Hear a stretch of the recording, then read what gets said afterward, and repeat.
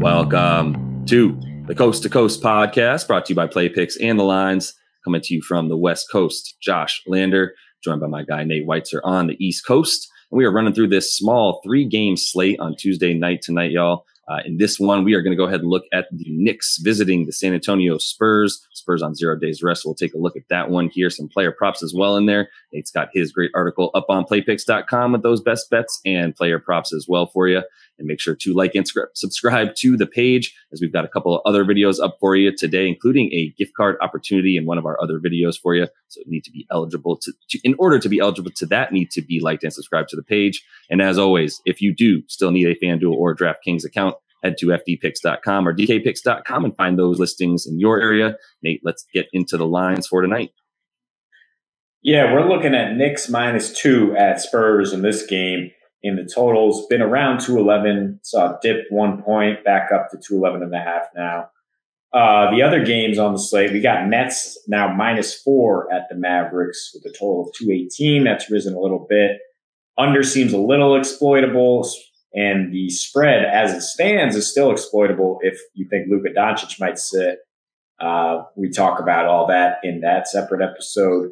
And then the last game of the night should be entertaining. Celtics +2 at Lakers with a total that's risen from 216 to 220. And just looking at this Knicks game, though, I'm trying not to get too involved in the numbers because the Spurs, I feel like I've seen this before where they go through a stretch where they just look awful, where they just don't have much talent.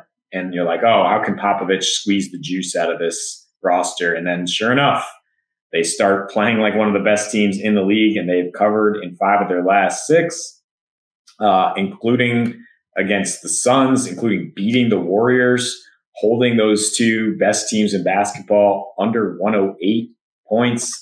Their defense, which has been awful at home and previously, has just turned it around regardless of where they're playing. And you look at their last 2 home games, they pretty much shut down the Celtics and Wizards. They went over by 0.5 point in that Wizards game, but went way under against the Celtics. I'm thinking that they're going to be able to contain this Knicks offense. First and foremost, a Knicks offense that's pretty predictable at this point, pretty limited. And they know it. That's why they made the tough decision eventually to bench Kemba Walker. It's just not the same as last season, I guess. Julius Randle's splits are down across the board. Derrick Rose they're trying to ease him into the season. You know, it's a full 82 game season. They can't use him that often, but their offense is not really unlocked without him, without somebody to get to the rim. And the Spurs they know how to limit guys who are somewhat one dimensional, like even Rose. I think they'd be able to keep him out of the paint. I think they know how to defend Randle. And I'm not that worried about the back-to-back for such a young team. Such a relatively deep team, aside from DeJounte Murray. They have a lot of guys that can do different things. So I don't understand why they're underdogs here, considering how well they've played and how the Knicks, they've handled some business against, below average Eastern Conference teams, but they haven't covered in 5 of their last 6 against the West. And they've gone under in 6 of their last 7 on the road. I'm looking at an under and a Spurs win here. If you want to combine those results, that's fine. But I think as long as you're getting plus money on the money line for the Spurs at home, I'm not that worried about the back-to-back. I would just take the home team. Yeah, I'm struggling with this one more than I feel like I normally do when I take a look at a Knicks, game and the lines available there. I feel like I have a pretty good feel for that. And this one, I'm honestly really just trying to ride the numbers and go a little bit in the other direction of you with that total and look at the over. And the reason is just really the difference, the splits for these 2 teams. The Knicks on the road, they score more points. They give up more points. They play at a little faster pace. And I think that's a huge part of all of this. And it's the same concept for the Spurs at home.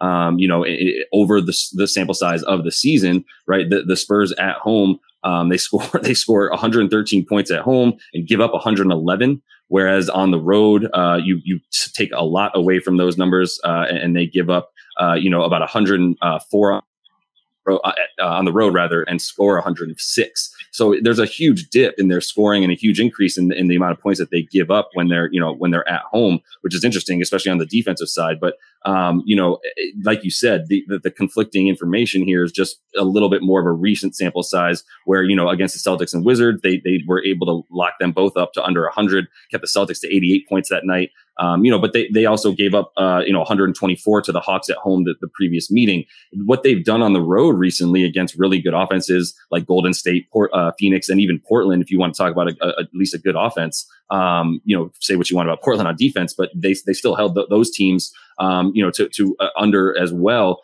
In those victories, except for Phoenix, obviously, which they were unable to pull out last night by 3 points.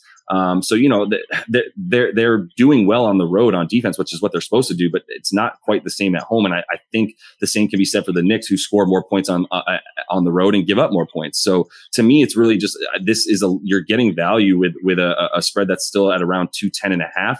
Because I could see this game being about 109, 110 to 107 in that range, and a little bit lack of defense compared to what we've recently seen from these teams. You look at what they both do. Conversely, each other, like basically they're not a good matchup all over the place for each other.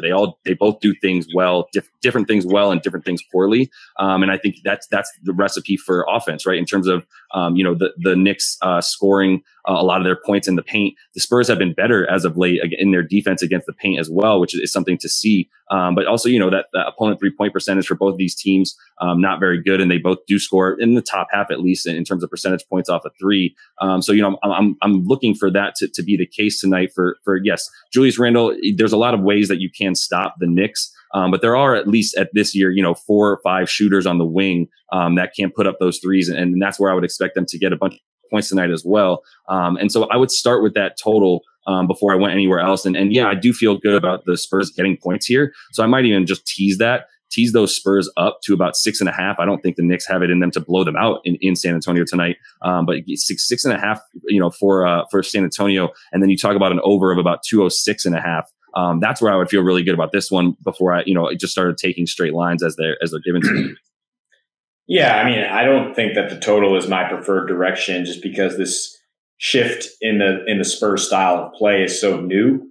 I just would throw some caution on assuming that they're going to continue to struggle defensively at home when they've been fantastic defensively everywhere recently. Yeah. So, I mean, and 211 is not an exploitable number really in either direction. You do, to your point though, yeah, you look at their last 2 home meetings with the Knicks and they've scored 120 and 119. Both those over, both the meetings in New York went under. So there is a bit more offense that's to be found down at AT&T Center, it seems, when these teams meet up. But yeah, I just think would try to ride the positive play from the Spurs if betting this game. I definitely don't trust the Knicks' recent turnaround. I don't think that they've had challenges to this degree in that stretch. And I mean, the one challenge they had against the Nets came up a little bit short. And for them to be favored in this spot just doesn't make sense to me. I think the spread should really be flipped. So if you can just get plus money on the home team, yeah, I like that. Yeah, that's where I'm at too. The most recent trends, rather than looking at the total for the recent, or, looking at the recent trends for the total, I'm looking at the recent trends for San Antonio being able to handle this. I agree that spread seems incorrect. And that's where you find the value more than anything. I still like getting a few extra points from the Spurs. And a few extra points on that total combined to feel good about that game. But yeah, I think I'm going to go ahead and just ride the numbers here in terms of that total and feel good about the fact that when these teams are, when the Spurs are at home and the Knicks are on the road, talking points, vice versa, talking unders. So I think tonight that the total is what I'll go ahead and tease up with the Spurs and feel good about that. So that is all the time that we have for today. Make sure you are liked and subscribed to that page. Got a gift card opportunity up in that Boston Celtics Lakers video for you. Need to be liked and subscribed to be eligible. And until we see you next, happy betting.